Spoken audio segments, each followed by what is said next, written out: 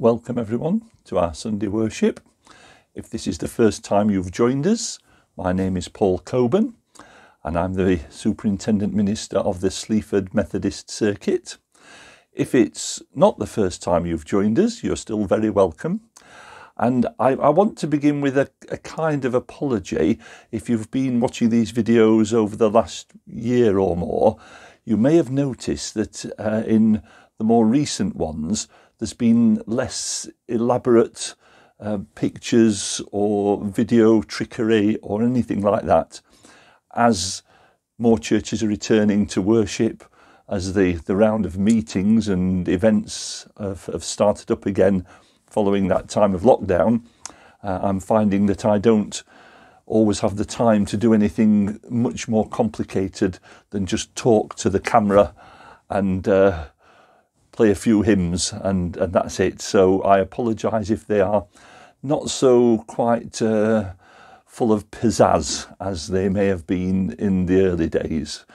But there we go. You are still welcome, and we are here to worship. We're here to turn our thoughts to God. So we begin with a hymn.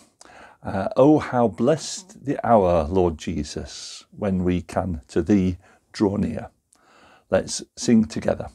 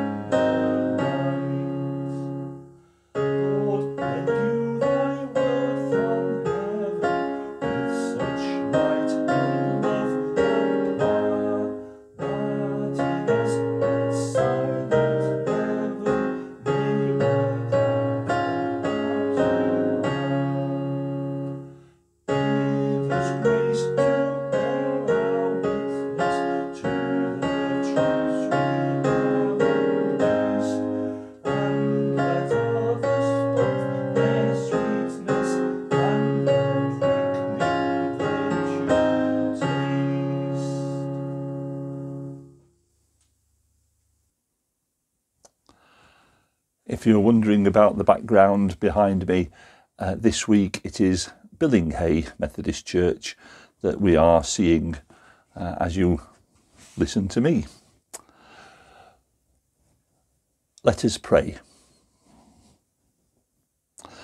Lord, we praise you for the way you make yourself and your love known to us in Jesus, for the gentleness of Christ, which still brings us your mercy, for the way his readiness to reach out and touch the lives of others reassures us of your presence and power. We praise you for your commitment to work for our good, which we witnessed in his utter determination to make people's lives whole. Father, we praise you for your free grace, which found its echo in Christ's acceptance of every person who turned to him for forgiveness and healing, for your anger with everything that spoils life, and robs us of the joy you meant the gift of life to be. Lord, we praise you for your undiluted purpose for your people, your never-ending grace for all humanity, for your triumphant love, which was given its fullest demonstration in Christ's dying and rising for us. We praise you for that love which still flows from the empty cross and the empty tomb to bring us hope and healing and wholeness today, in the name of Christ who makes us whole. Amen.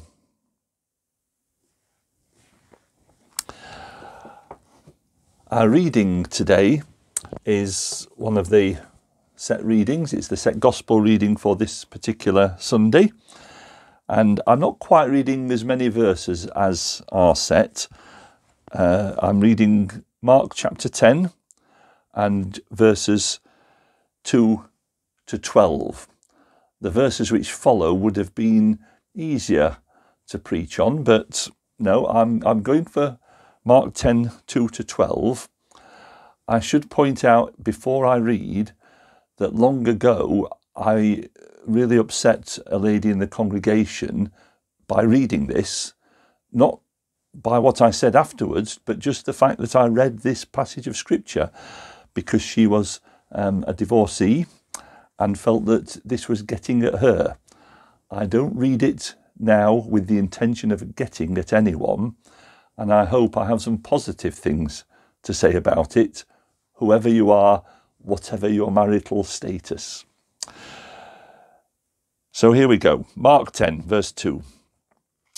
Some Pharisees came and tested him by asking, "Is it lawful for a man to divorce his wife?" "What did Moses command you?" he replied. They said, "Moses permitted a man to write a certificate of divorce and send her away." "It was because your hearts were hard that Moses wrote you this law," Jesus replied. "But at the beginning of creation, God made them male and female. For this reason, a man will leave his father and mother and be united with his wife, and the two will become one flesh. So they are no longer two, but one. Therefore, what God has joined together, let man not separate." When they were in the house again, the disciples asked Jesus about this. He answered, "Anyone who divorces his wife and marries another woman commits adultery against her. And if she divorces her husband and marries another man, she commits adultery." Thanks be to God for his word, and may he help us now to understand what he's saying to us through it. I want to pick up three themes, or three things to say about adultery, about divorce, and about marriage. And then after a little break, I want to look at those same three ideas again in terms of our relationship with Jesus. But first of all, adultery. What is adultery? Well, I think we all probably know more or less what it is: being unfaithful to one's husband or wife and sleeping around elsewhere. But Jesus has a more unusual definition, or at least something that he includes in adultery, and that is when a divorced person remarries. At the same service long ago that I upset a lady by reading this passage, a different lady confided to me afterwards that her view of marriage was very much based on the words that this passage ended with, and that marriage was for life. We promise to marry till death us do part. And I'm not going to talk about being widowed and remarried, that's a different thing. That's we are parted by death. But for this lady, marriage was a lifelong commitment, and you couldn't just divorce somebody and marry again, because that would be adultery according to Jesus. In other words, everybody got one shot at marriage, and if it didn't work out, okay, you could separate, you could even divorce, but somehow in God's eyes it was too late. You were already married, and any other relationship would be counted as adultery. That's how you could interpret this, and it's how one particular lady did interpret it. But as I read the passage this week in preparation for this Sunday, it struck me that that's not what Jesus is saying at all. I suddenly saw it in a slightly different light. Let me illustrate with the commentary on a rugby match. I'm not a rugby fan. I don't know a lot about rugby, but I hope I've got it right enough that this makes sense. Imagine a commentator commentating on a particular match, and he's been impressed by one of the players, and he said that what impressed him was the way he dodged a defender and scored a try. If you'd heard that, or if you now hear me saying that, you don't in your mind imagine that in the rugby match, the player dodged the defender in the first half and scored a try in the second half, and the two things were entirely unrelated. If I say I was impressed by him dodging a defender and scoring a try, you think I'm talking about the same incidents. It was all part and parcel of the same thing. As I read this passage this week, it suddenly struck me that's what Jesus means. He's not talking about someone whose marriage had failed and who had divorced and then in years to come had found someone else, fallen in love again and remarried. No, he's talking about someone who basically trades in their partner for a better model. Someone who says, no, I don't like my wife or my husband anymore. I'm going to get rid of that one, get another one. And Jesus is against that. That's what he's calling adultery. When you are no longer faithful to your wife or husband, but throw them over for another person. The people who Jesus was addressing perhaps thought, well, it's okay though, if you get a divorce, that makes it all right, doesn't it? Yes, I've not actually gone outside my marriage. I've stopped the marriage in order to marry someone else. But Jesus is saying, no, that's not all right. You can't do that. When you are married, you are committed to that person and must stay faithful. But he does admit, coming back to the first bit of the passage, that it doesn't always work out. That because of what Jesus calls our hardness of heart, we are fallible human beings. And with the best intentions, and marriages always start with the best intentions, it doesn't always work. It may be that you discover things later on that you didn't know about. Maybe you find you're in an abusive relationship. Maybe there's just a total incompatibility and it's just not working. And there has to be some way of acknowledging that and dealing with it. And therefore, Moses, in the law of the Old Testament, did allow for divorce, for a marriage to be brought to an end, a certificate to be written out and brought to an end. Now,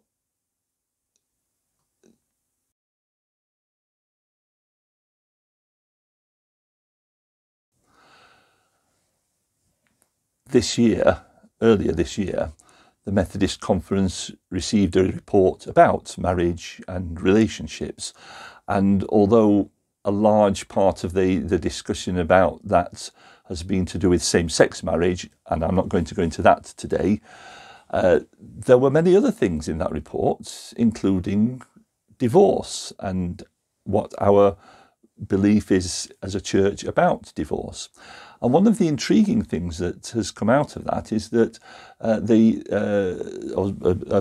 a subcommittee within Methodism has been tasked with the idea of producing a liturgy for divorce, which might sound at first glance a kind of a bad thing and almost a comical thing. You certainly could turn it into a comic sketch with a vicar and the two couples, the couple there, and saying, do you, Arthur Bloggs, forsake this woman? Do you reject her as your wife? Will you promise not to love her and not to give yourself to her?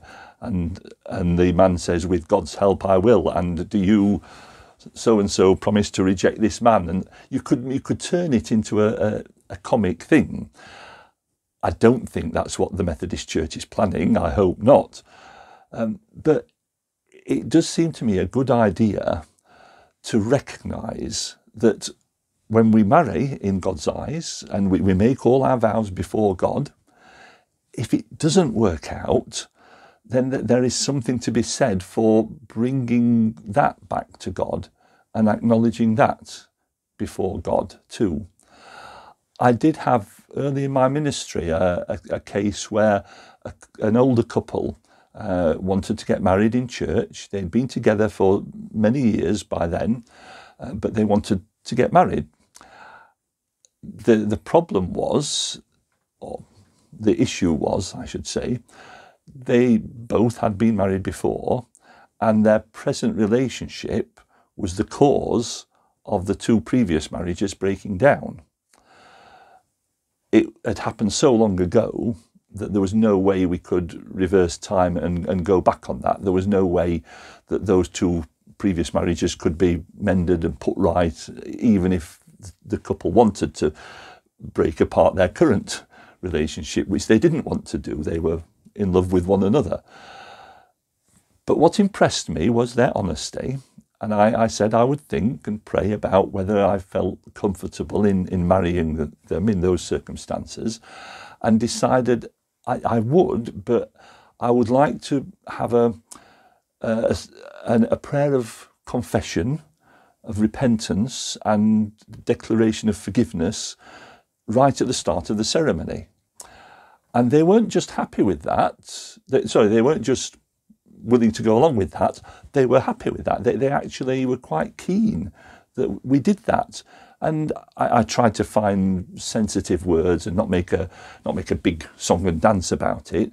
But nevertheless, we began by acknowledging the past and the fact that things hadn't gone right in the past.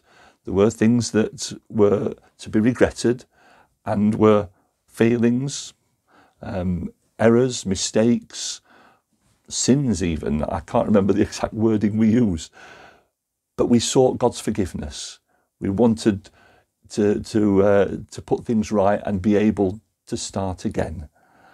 And actually the couple found that really, really helpful. It actually put an end to many years of guilt that they'd struggled with, and they were able to start again a relationship with God based on a new beginning.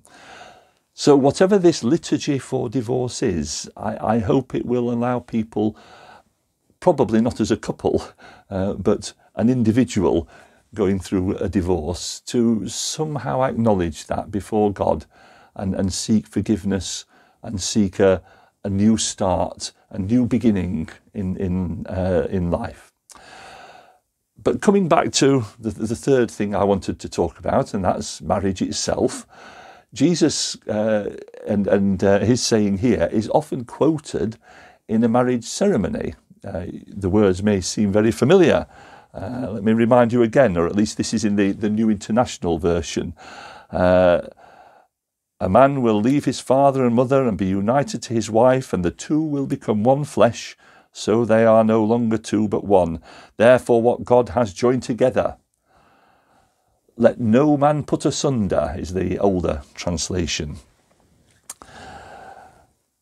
What I found intriguing about this is that when we try and base our idea of marriage on the Bible, this is one of the passages that we turn to, but actually there are many passages about marriage in the Bible that we rather overlook. This talks about two becoming one. I'm not going to dwell on the gender of those two, as I said earlier. That's another issue for another time. But it's about two people joining together. And marriage is certainly something that in this day and age we believe is between two people. If you look at the Bible, that wasn't always the case. Look at the story of Jacob, the ancestor of the race of Israel. In fact, they were named Israel after him because he was given the name Israel. And so the children of Israel were literally his descendants.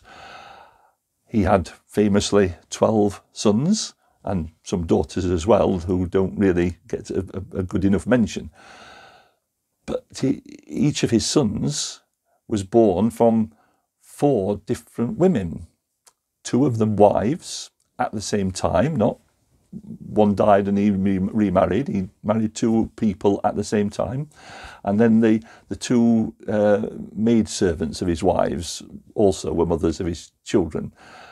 And there's nothing in the Bible that condemns Jacob for having 2 wives. King David, great king, looked up to and admired as, this was the peak of Israel's history, the golden age of Israel when David was king. And he had many wives. The whole business with Bathsheba, which you might remember, where he sees her and falls for her and has her husband surreptitiously killed, that's condemned by God through his prophet. It's roundly condemned. David definitely did wrong.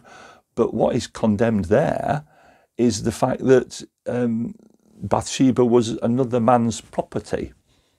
Uriah was her owner, and it was David who stole a wife from another man. That was the great sin, not the fact that he married when he was already married, which he was. That's not a problem at all. The Bible is full of people who had more than one wife. And even in the New Testament, at one point, Paul suggests that it's a good idea for bishops to be the husband of only one wife. Well, that suggests the fact that he had to say that even within the Christian community in the early church, it was possible to have more than one wife. So it's unusual in this day and age that we just focus on 2. If we were going from the biblical example, we might consider more. Now, I'm not going to advocate changing the law. I think 2 is plenty in a marriage, and it's quite right and proper. There's something good about it being a marriage of 2 people. But perhaps the thing that we should focus on, and the thing I want to focus on now, is not the 2 bit, but the 1. The 2 become 1. They become one flesh. Marriage is about people joining together and becoming one. That's the ideal of what marriage should be. Sadly, it doesn't always work, and hence we need to have laws that allow for divorce. But at its best, it is 2 people becoming one flesh. They may have 2 literal bodies. They may have 2 minds. They may not always agree with one another. But that happens even within one person. I have thoughts that contradict each other. Sometimes I'm in one mind and sometimes I'm in another mind. But I come to terms with that. I work it out, what I'm going to do based on should I do this or that. And I debate with myself and come to a decision. You do that in marriage as well. When you disagree, you talk between yourselves and you come to a mutual decision. But marriage is all about one body, one flesh. All I am is yours. All you are is mine. It's a really close union. It's not just about being nice and friendly with each other, but a real union. And if that's what marriage is, and if it's done correctly, then it's a real joy in life. I should say that single people also find joy in life. And I'm not suggesting that marriage is for everyone, but when it happens, it's not a lessening of yourself. It's not that you only become half a person, but that unity actually makes you more than you were on your own. Becoming one flesh is what marriage is all about. I did say I was going to apply some of this thinking to our relationship with Jesus, and we'll do that in a moment. But first, we're going to sing again. And I thought we'd sing, "O Perfect Love, All Human Thoughts Transcending." This is actually a marriage hymn. And although I don't suppose at the moment any of the people watching this are in the middle of a marriage, or maybe you are contemplating marriage, but we can sing this in thanks to God for his love, but also perhaps remembering those who are married and giving thanks for the love between two people that brings them together in that way. So let's sing, "O Perfect Love."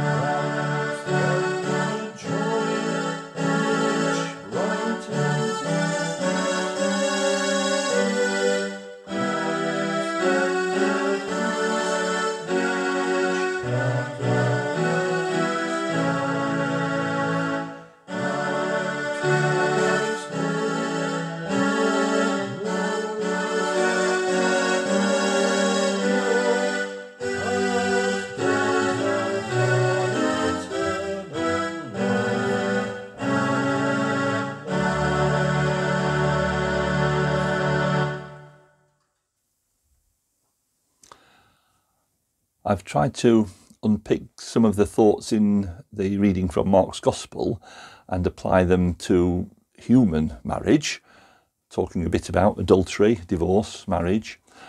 But I want to apply those same principles to our relationship with Jesus, starting with this idea of becoming one. The two become one flesh. The image of Jesus as the husband of the church is a common biblical one. It appears in several different places. Jesus as the bridegroom, the church as the bride. And the love for Jesus and the church is compared to the love within a marriage. But it's not just about the love we have for each other. It's a close relationship that is like becoming one flesh. In other places, we read of Jesus as our brother. We are adopted sons and daughters of God the Father, and that makes Jesus, the Son of God, our brother, part of the family. Again, the idea of being one, as one flesh.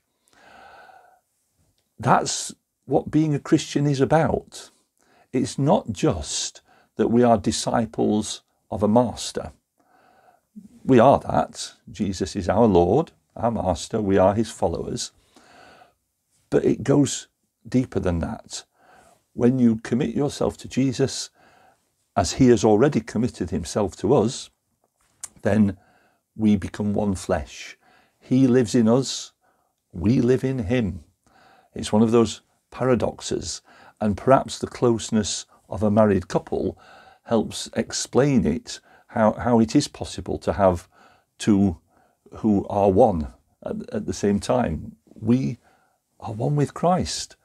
We have him living in us. We live our lives in him. In one sense, we become his flesh. He has no literal flesh living on this earth anymore. We are his hands, his voice, his feet. He works through us to do things in the world. It's that close a relationship. And just as the oneness between a married couple can bring great joy, it brings great joy when we have that oneness with Christ. It may or may not help to think of our relationship as marriage, but certainly the idea of the unity between us and Christ being as close as a married couple of one flesh, that's what it's all about. Sadly, it doesn't always work like that. Sadly, we are human and we get things wrong. And at times we struggle with that relationship. And that's why we are given permission to not divorce, but start again. When we realise we've got it wrong, when we've realised we've grown apart, we've gone astray, we've spoilt that close relationship, we have the chance to say, it's okay, we can start over. In a marriage, you divorce one person and that will enable you to start again at some later stage with another person. With Christ, we're not divorcing him to start with some other saviour, but we do have that same opportunity to put the past behind us and start over. And that's the great thing about our relationship. Jesus came ready to forgive. When we go astray, he's there to forgive. He's there to say, that's okay. Let's start over. Let's begin again. The past can be forgotten. Sins can be forgiven. The slate wiped clean. That's the wonder of forgiveness in Christ. Every day we can start again. Whatever we did yesterday, that's okay. Whether it was good and something to build on, or whether it was something that we'd rather forget and say, okay, can I start again, please, Lord? We have the chance each new day to begin a new life with Christ. The one thing we should not do is, as Jesus described when he talked about adultery, giving Christ up in order to go off with someone else. In the Old Testament, God was forever, it seems, complaining that that's what his people did. He'd done so much for them, rescued them from slavery in Egypt, given them a land, given them kings to look after them, who sometimes got things wrong and needed forgiveness. But he did so much for them to bless them, and yet they were very quick to abandon the God that had brought them out of Egypt and worship other gods. They were very quick to be attracted by the gods of the local community. Even as Moses was receiving the Ten Commandments, the people were busy building a golden calf and saying this is going to be our God from now on, much more glittery, much more expensive than this really nebulous God that we don't quite know who he is, and Moses is up there with him on the mountain, but he's not here. The golden calf's here. We'll worship the golden calf. And of course Moses is furious. Of course God is furious. He treats this really seriously. The word adultery is a strong word and an emotive word, and it's that kind of strong emotion that comes across from God. He hates to see his people leaving him and going elsewhere, because there's no life elsewhere. This is where we find life, in Christ, in God our Father. Why should we go looking for other pleasures, other ways of getting life, other ways of salvation? Being faithful to God is vital. And yes, even if we get it wrong, we are welcomed back. That's fine. But we should not overlook the seriousness of what it means to start worshipping other things and to let other things take the place of God in our life. Let's stick with Jesus. Let's remember we are one flesh, and find deep, lasting joy in our relationship with him. And let's bring all those thoughts to God in our prayers now. Let us pray. Lord God, we thank you for Christ and for his love for us. We thank you for the chance to be one flesh with him, to be so united that he is able to live in us and through us, and we are able to find joy in being part of his life. Forgive us, Lord, when we go astray and we look for other gods. Forgive us when we are so easily tempted by the pleasures of this world and neglect you. Forgive us when we behave selfishly and think only of what pleases us. But thank you that we have that opportunity to start over once more. And so now we turn our thoughts from ourselves to the world around, and we pray for those in need in our community and in our world. We pray for friends that we know to be unwell, those who are struggling with long-term sickness, those who are frail in body or mind, those who have had accident or injury or faced some temporary disease. We pray for recovery and healing. We pray too for the world in all its needs, for the things that disturb us as we listen to or read or watch the news. Lord, heal a broken world, we pray. Bring help to those who go hungry, those who live in terror. Bring strength and wisdom to those in government. Give them compassion for those over whom they have responsibility.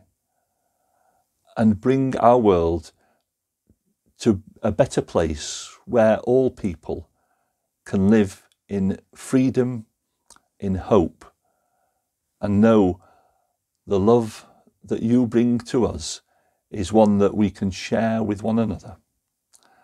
All these things we ask through Jesus Christ, our Lord, our Saviour. Amen. And let's join in the Lord's Prayer together. Our Father, who art in heaven, hallowed be thy name. Thy kingdom come, thy will be done on earth as it is in heaven. Give us this day our daily bread, and forgive us our trespasses as we forgive those who trespass against us. And lead us not into temptation, but deliver us from evil. For thine is the kingdom, the power and the glory, for ever and ever. Amen. And may the blessing of God, the Father, the Son, and the Holy Spirit rest upon you and remain with you evermore. Amen.